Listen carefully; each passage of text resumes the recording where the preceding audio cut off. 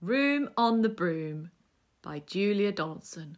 The witch had a cat and a very tall hat and long ginger hair which she wore in a plait. How the cat purred and how the witch grinned as they sat on their broomstick and flew through the wind. But how the witch wailed and how the cat spat when the wind blew so wildly it blew off the hat. Down! Cried the witch, and they flew to the ground. They searched for the hat, but no hat could be found. Then out of the bushes on thundering paws there bounded a dog with a hat in his jaws. He dropped it politely, then eagerly said, as the witch pulled the hat firmly down on her head, "I am a dog, as keen as can be. Is there room on the broom for a dog like me?" cried the witch, and the dog clambered on. The witch tapped the broomstick, and whoosh, they were gone. Over the fields and the forests they flew. The dog wagged his tail, and the stormy wind blew. The witch laughed aloud and held on to her hat, but away blew the bow from her long ginger plait. Down! Cried the witch, and they flew to the ground. They searched for the bow, but no bow could be found. Then out from a tree, with an ear-splitting shriek, there flapped a blue bird with a bow in her beak. She dropped it politely and bent her head low, then said, as the witch tied her plait in a bow, "I'm a bird, as blue as can be. Is there room on the broom for a bird like me?" Yes! cried the witch. So the bird fluttered on. The witch tapped the broomstick, and whoosh, they were gone. Over the reeds and the rivers they flew. The bird shrieked with glee, and the stormy wind blew. They shot through the sky to the back of beyond. The witch clutched her bow, but let go of her wand. Down! Cried the witch, and they flew to the ground. They searched for the wand, but no wand could be found.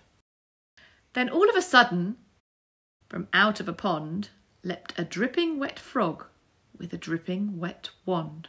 He dropped it politely, then said with a croak, as the witch dried the wand on the fold of her cloak, "I am frog, as clean as can be. Is there room on the broom for a frog like me?" Yes! cried the witch. So the frog bounded on. The witch tapped the broomstick, and whoosh, they were gone. Over the moors and the mountains they flew. The frog jumped for joy, and the broom snapped in two. Down fell the cat and the dog and the frog. Down they went tumbling into a bog. The witch's half broomstick flew into a cloud, and the witch heard a roar that was scary and loud. "I am a dragon, as mean as can be, and I'm planning to have witch and chips for my tea." No! Cried the witch, flying higher and higher. The dragon flew after her, breathing out fire. Help! Cried the witch, flying down to the ground. She looked all around, but no help could be found. The dragon drew near, and licking his lips, said, "Maybe this once I'll have witch without chips." but just as he planned to begin on his feast, from out of a ditch rose a horrible beast. It was tall, dark and sticky, and feathered and furred. It had 4 frightful heads. It had wings like a bird, and its terrible voice, when it started to speak, was a yowl and a growl and a croak and a shriek. And it said to the dragon, But if that's my lip. The dragon drew back and started to shake. "I'm sorry, I've made a mistake. It's nice to have met you, but now I must fly." And he spread out his wings and was off through the sky. Then down flew the bird, and down jumped the frog. Down climbed the cat, and "Phew," said the dog. And Thank you, babe, thank you. grateful witch cried, Without you, I would be in the dragon's inside. It's okay. Then she filled up her cauldron and said with a grin, Find something, everyone. Throw something in.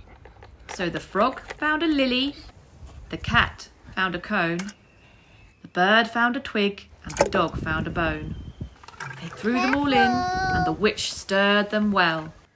And while she was stirring, she muttered a spell. Iggity, ziggity, zaggity, zoo. Then out rose a truly magnificent broom, with seats for the witch and the cat and the dog, a nest for the bird and a shower for the frog. Cried the witch, and they all clambered on. The witch tapped the broomstick, and whoosh, they were gone.